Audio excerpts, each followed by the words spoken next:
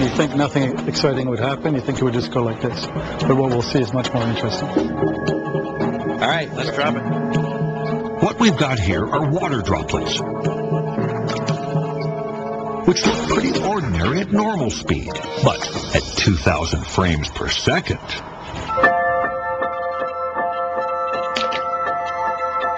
Maybe mathematician John Bush can explain to us just how a drop can bounce. Whoa, whoa, whoa. That is so cool. And that's just going to float all the way over to here. Oh! Okay, so you're saying that happens all the time? That's right. Every time a water drop coalesces into water, so every time it rains, the raindrop hits a puddle. Rains. That's raindrops in a puddle. Yeah, so that's billions of times a day.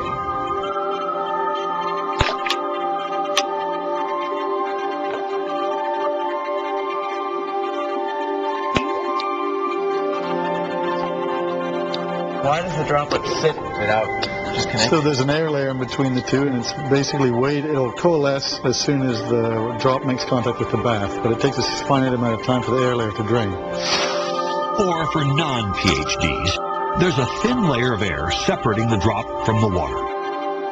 But as the air is pushed aside, most of the droplet connects with the water below.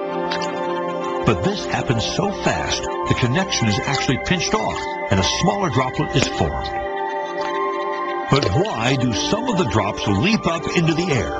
When it coalesces, waves are generated at the point of contact, and they sweep upwards, and they apply a force, which lifts the drop off the surface. And then once again, it's surface tension. It has enough force that it pulls itself back off. That's exactly right. A tenth of the size.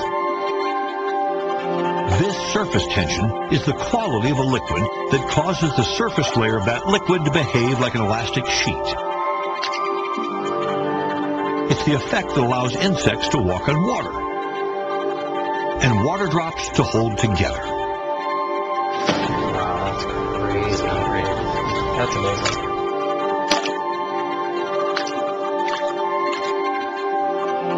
This cycle happens again and again until the droplet is small enough to be completely absorbed. Try to get